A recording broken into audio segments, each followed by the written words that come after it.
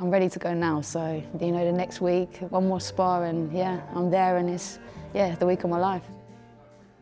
I never left the gym. I boxed in October and I was straight back in the gym in October. For me, it's bigger than, you know, a fight day. It's about getting better. So I didn't box then, but I've got even better in that process. So yeah, it'll be a different Ellie Scotney in the ring.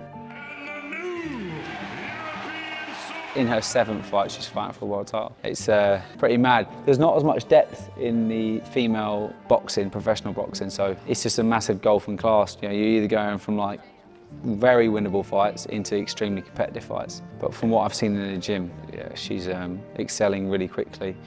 She can hold her own. She was overholding her own with Michaela Mayer, who's a good few weights above her. We needed a few championship scheduled fights in the professional ranks she's had now, so yeah, let's roll the dice and let's get the world title. I'm ready to show everyone exactly what level I am.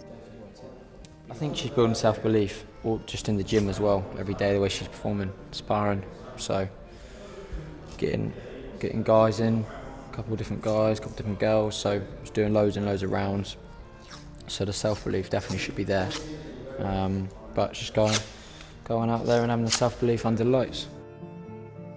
I must have been about 9 years old, and I used to sit on my cousin's floor watching a dodgy stream of a packet of Skittles, watching pro boxing. So for me, that was the first sort of, you know, what I was introduced to. It was never look at the amateurs. It wasn't anything else but, you know, being a world champion. And yeah, next weekend will be the start of that. I'm fighting Cherneka Johnson, the IBF world champion. I've been preparing for her for a long time, and you know, she's a champion and a legit one. So she's physically strong, she boxes in phases, got a good jab, and yeah, she can mix it at both ranges. So I know I've got to be on my game, but I'm prepared to be. I think the activity that she's been in the gym all the time has really just helped her preparations out, sharpened her up. Just minor percentages throughout the year, and she's flying, and her sparring's gone amazing. So no niggles, no injuries, no cuts. So really happy, and her weight's in a good place as well. As soon as the bell goes, yeah, I just got to be on it, and for every second it's about being disciplined. I just know what level I am, and I feel like next weekend I'll show everyone else what level that is. I know I've had 6 fights, but if you look at the depth I've been willing to take as soon as I turn over, I feel like that's what will separate me. I've took the right risks, you know, earlier than many people have, and I haven't had no gimmicks, so I feel like that experience, it will show. 4. Okay. Where I'm from is a big part of it, you know, why I do stuff, and a big part of my character, so to do it on my own turf and in front of, you know, my people, it's even more special. 14 days, yeah. 2 world champions, that'd be cool, wouldn't it?